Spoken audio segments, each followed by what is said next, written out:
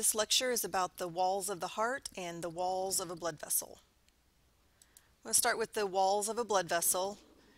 Now this image is labeled as an artery, but it can be an artery or vein. So all blood vessels have three layers.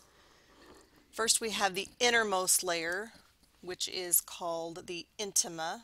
That is the innermost layer. Then the middle layer is a relatively thick layer, and that is called the muscular media. And of course that's the muscle of the blood vessel. And then you have the outer layer of the blood vessel, and that is called the adventitia.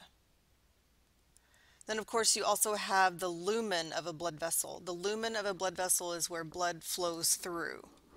So the intima, which is the innermost layer, will be in direct contact with the lumen. Okay, now I want to talk about the layers of a heart. But first of all, I want to talk about the fact that the heart is enclosed within a sac, and that sac is called the pericardium. The pericardium is a double-walled sac, meaning there's an outer layer and an inner layer. The outer layer is called the parietal layer. The inner layer of that sac is called the visceral layer. Now, the inner layer of the pericardium is also the epicardium, meaning, okay, the visceral layer of the pericardium and the epicardium, those are the same thing.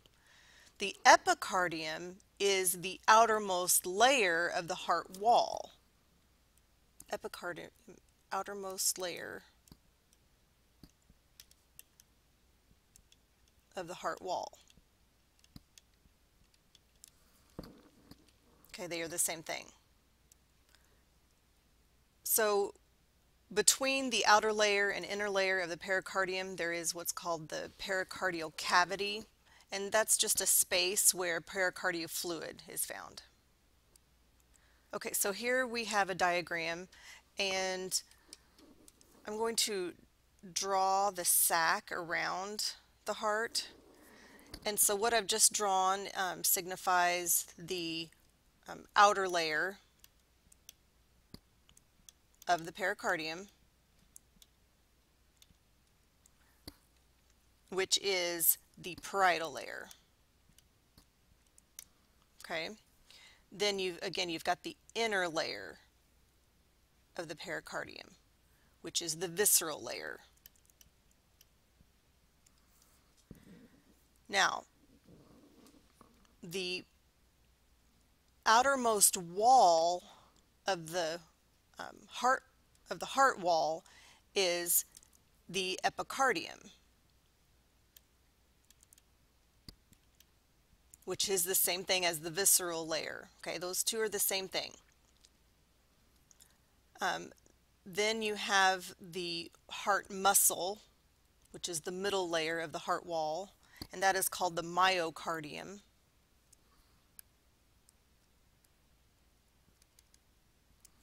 And then you have the innermost layer of the heart wall. And the innermost layer is called the endocardium.